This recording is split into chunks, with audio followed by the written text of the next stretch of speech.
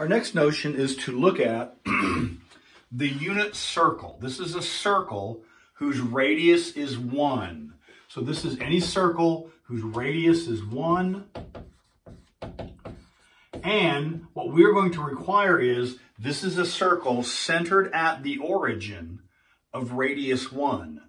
So we know that the circle centered at the origin of radius 1, so if the center is the origin and the radius is 1, then we can draw a picture of the circle we're discussing. It becomes a very important notion. And so what I have here, let's approximate that. That's my circle, center at the origin, and the radius is 1. So if I put the coordinate axis on here, then I have a circle. Again, radius is 1. So I know what the coordinates are of that individual point. This distance is 1. And so the coordinates of that point are 1, 0. So the coordinates of that point are 1, 0. The coordinates of this point, horizontally we go 0, vertically we go up 1. So this is 0, 1. And then we know the coordinates of this point. This is the value, this coordinate is -1, comma, the y value is 0. And then finally the point here, the coordinates are, the x coordinate is 0, and the y coordinate is -1. Now, it should not be very hard to see several facts now come into play that are, I think, should be pretty obvious. The first, what is the largest possible x coordinate for this point? If I choose this point at random on the unit circle, the x coordinate of that point is this distance, which is not as much as this one. So if I choose this point on the unit circle, it determines an x coordinate that is this long. However, if I choose an x coordinate on the unit circle here, it determines an x coordinate this long. What is the longest possible choice I can make for the x coordinate? Well, depending upon where this point falls on the circle, if I choose the point to be 1, 0, that then is the largest possible x coordinate. So the largest possible x coordinate is in fact 1, and by the same argument on the other side of the picture, the smallest possible x coordinate is -1. Similarly, the largest possible y coordinate is +1. The smallest possible y coordinate is -1. So the x coordinates range from -1 to +1. The y coordinates range from -1 to +1. All right? So all that comes straight from the fact, just immediately we have this, and there's going to be quite a bit more, coming straight from the fact that this is the unit circle. Now, we remember from our glory days in basic algebra, we know the equation of this circle. We know the equation of this circle is x squared plus y squared is equal to 1 squared. That is to say, if I choose any point that lies on this unit circle, then that point has an x coordinate, that point has a y coordinate. Here's the x coordinate, there's the y coordinate. That's equal to this hypotenuse, which must be 1. And so we remember from our basic work in basic algebra that the equation of the unit circle is x squared plus y squared equals 1. Now, let's take this notion and marry it to the XYR definitions. So let us suppose that T is an angle in standard position. Any angle in standard position. And you can choose this to be any angle we like. I'm going to just randomly select, let's suppose we have this angle in standard position, and I'm going to, let's say, choose it to be this angle in quadrant 2. So this is my angle. Now, I don't want to call it angle X because X would then represent this angle, but then X is also representing this value on the X-axis. I don't want the same letter representing two different quantities. So I'm going to represent this angle, and I don't want to use theta again because I don't want to get too much stuff going on here. I'm going to call this angle T. Now the textbook calls it S. I tend not to use S because my S's tend to look like 5s and vice versa. And so I'm going to not use S, I'm going to use T, the Latin letter T, to represent my, my angle size. All right? Now, even by labeling this angle at T, that already gives us a lot of information, a lot of detail, and a lot of understanding that we're going to need to bring to bear to this problem. All we've done is taken an angle and place it in standard position. That's one of the minimum pieces of our skill set that we've developed in trigonometry. Now, one thing that's very important for this process, this is the unit circle. This distance is known to be 1. It is the unit circle. That is to say, the radius of the circle is 1. In this picture, the radius, r, is equal to 1. And so that tells us what we can do with our x, y, r definitions. As soon as I choose t to be an angle in standard position, any angle in standard position automatically determines a point which lies on the unit circle. If I take any angle in standard position, place it in standard position, the terminal side will pass through a point on the unit circle. This point on the unit circle will automatically, if I drop a perpendicular, that point on the unit circle determines this distance. It will determine that distance, which is an x coordinate. Now, in this particular case, my x value happens to be a negative number. The reason my x value is a negative number is because, coincidentally, it's 3 or 4 minutes ago, I randomly chose angle T to be a quadrant 2 angle. It doesn't need to be. It could be any quadrant angle. And so this is my angle T. That determines x. Now, in this particular case, we know that x is a negative number. Is a negative number, right? And that also determines this y coordinate. Any point on the unit circle determines an x value and a y value. That's why I don't want to use x. I don't want to say sine of x and cosine of x, because there would be too many x's flying around. I want to say sine of this angle t. This angle t in standard position is t. That angle t determines this length x, which we know to be a negative number. It determines this vertical distance y. And we know, since this is in quadrant 2, that determines that to be a positive number. So this is a positive number. Let's assume something. Let's assume that I had chosen T to be a quadrant 3 angle. Then the x-coordinate, this x-coordinate, would have been a negative number. The y-coordinate would also have been a negative number. In quadrant 3, any point that lies in quadrant 3, the x-coordinate is negative and the y-coordinate is negative. But in quadrant 2, the x-coordinate is negative and the y-coordinate is positive.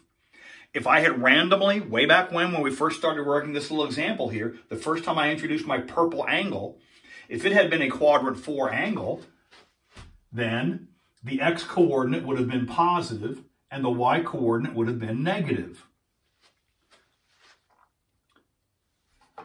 And so, what we have now is this. If I choose a point in standard position, that determines this point, which defines the value for x and finds the value for y. So we have an x, we have a y, and we have a radius. Because this is known to be the unit circle, that radius value must be 1. And so we have the x value is whatever x value we get from our problem. We have the y value is whatever y value we get from the problem, but r is equal to 1. So if, this is a huge if the point in question is on the unit circle, then the value of sine simplifies. Yes, sine of t is y over r, but if it's the unit circle, that value is equal to 1. Cosine of t is x over r, but if it's the unit circle, that value is equal to 1. And so what we have then is this. For the unit circle,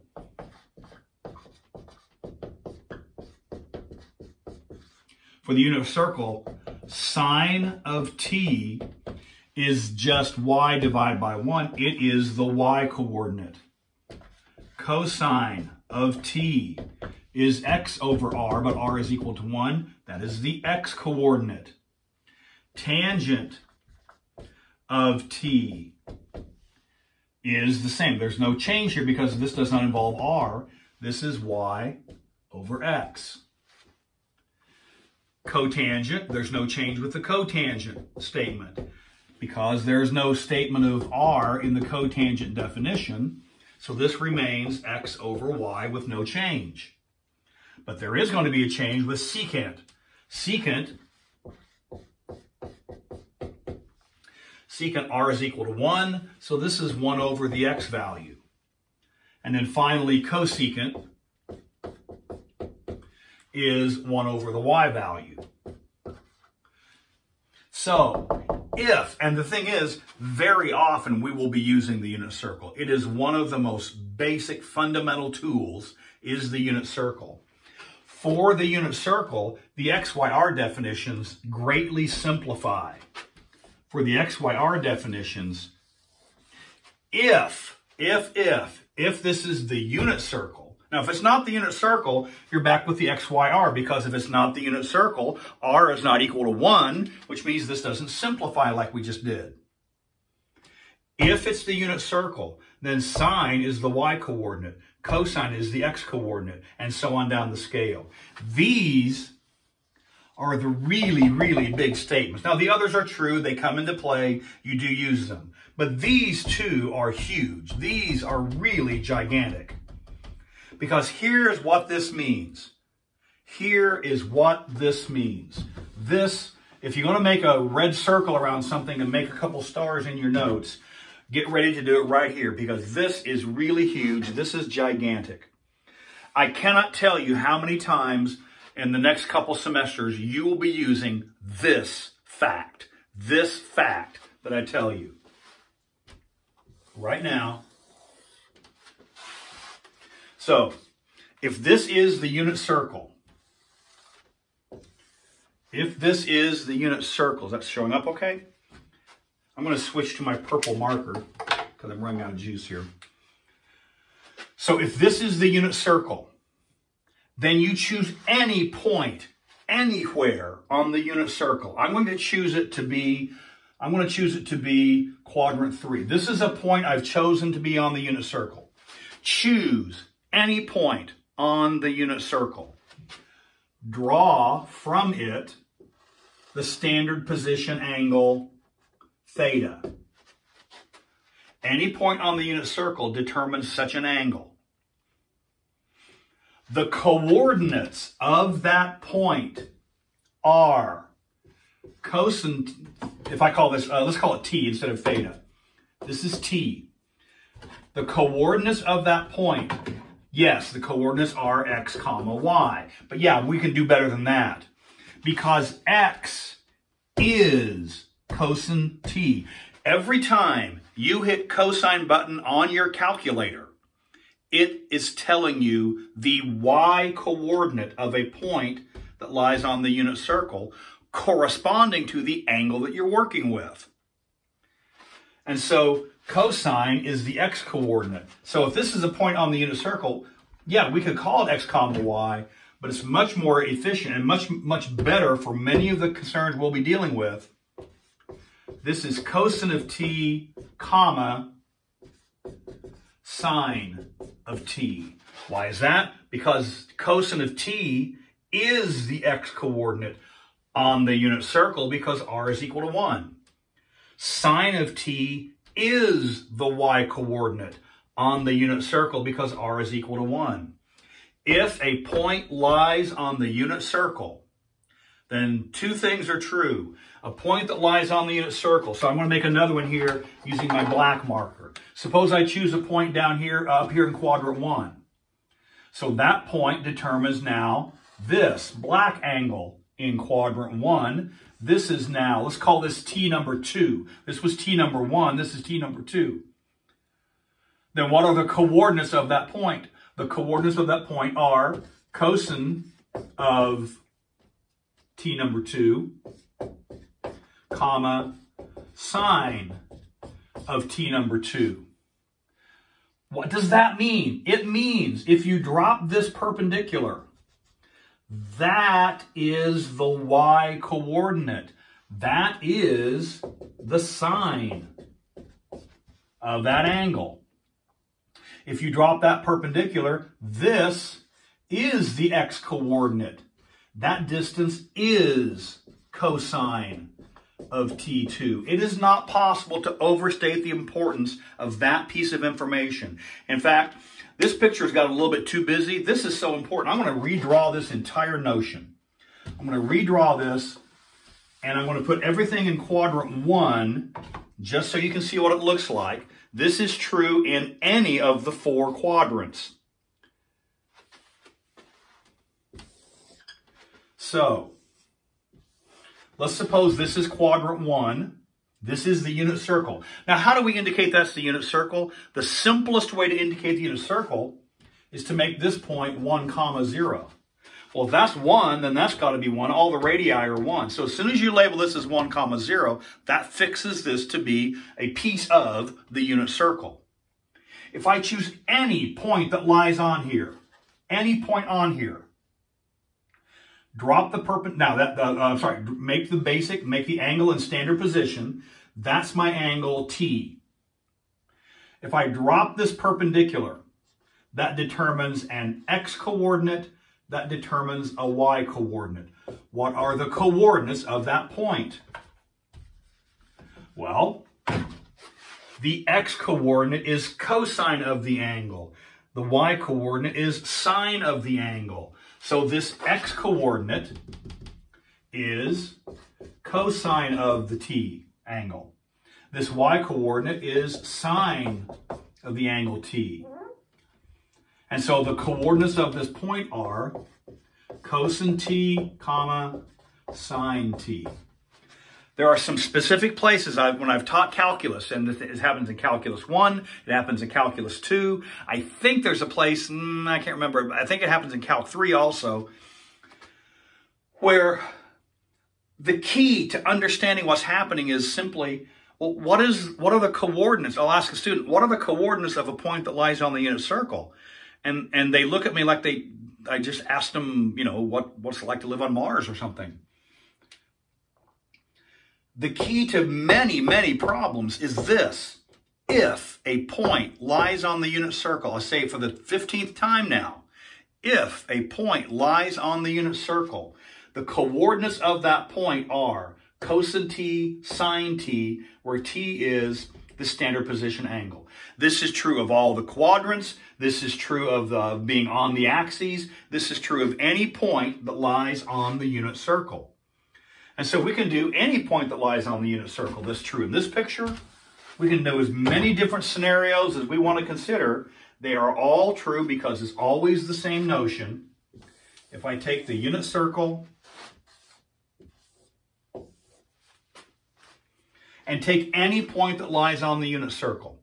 Let's take one down here in quadrant 4, right? Make the angle in standard position. Now, I'm not talking about this angle. I'm talking about the angle in standard position. Then drop this perpendicular. What are the coordinates of that point?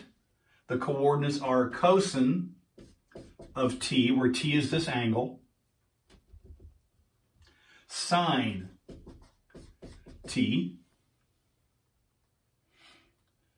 And this matches up perfectly with something we already know. We already know what the signum, remember the signum is the positive negative. Why do we say signum? We say signum because if you say sine, we don't know if you're talking about S-I-N-E or S-I-G-N. And so whenever we say the word signum, the word signum means S-I-G-N. And so this tells us the signum, the positive, negative of the functions in the various quadrants. Now look, when I say this is cosine t, comma sine t, the x-coordinate is cosine. This coordinate is cosine of t. That is a positive number because this is positive 1. This is negative 1. This is a positive number. And sure enough, if an angle is a quadrant 4 angle, sure enough, the cosine is positive. This y-coordinate is sine of t.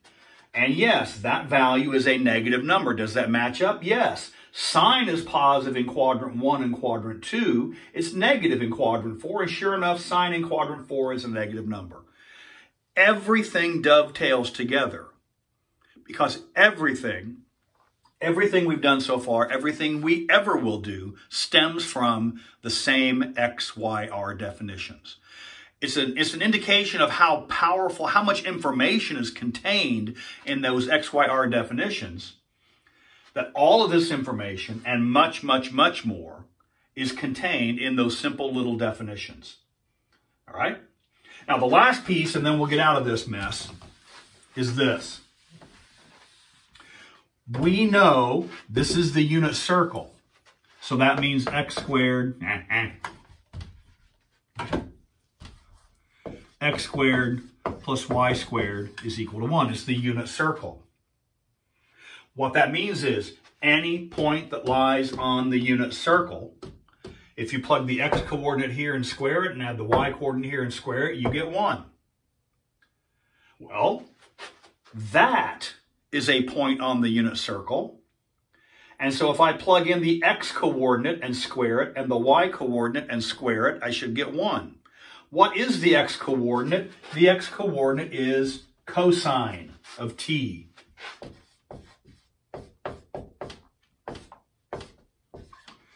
Right? That's the x-coordinate squared. Plus, and now you can kind of see where this is going, can't you? What is the y-coordinate? The y-coordinate is sine of t. So, sine of t squared. X squared plus y squared, x squared plus y squared is equal to 1. If you take any angle you want to take, find the cosine, find the sine in your calculator.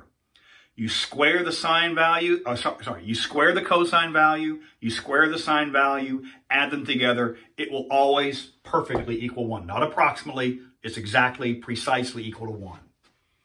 This is called the fundamental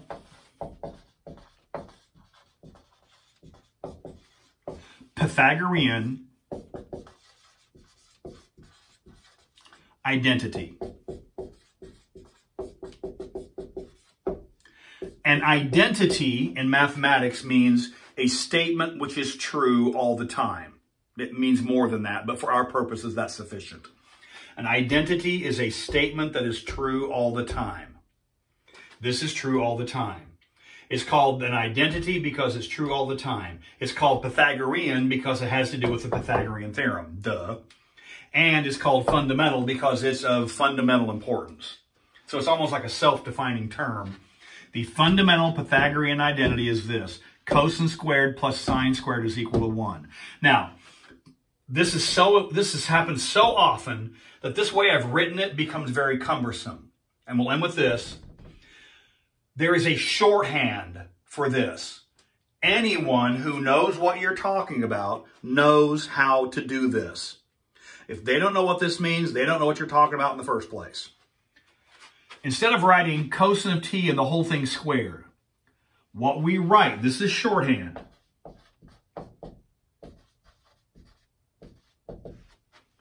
We write, cosine. Cosine squared of t. This is cosine squared of t. It means that. Later on in the course, you'll be dealing with cosine to the, you might be dealing later on with cosine of t to the fifth. You can write that as shorthand form, cosine to the fifth t. There are some places in calculus where you deal with tangent of t to the fourth power. You can rewrite that as tangent to the fourth power t. So it's just a shorthand way of writing it. So it saves a little this messy writing. It's a little bit more concise. Again, anyone who knows what you're talking about knows what this means. Anyone who's been this far in a trigonometry course knows this. And so this is cosine squared plus, this becomes sine squared is equal to 1. So you may use this. Some people, and this is more a style thing than anything else, some people prefer to rearrange this.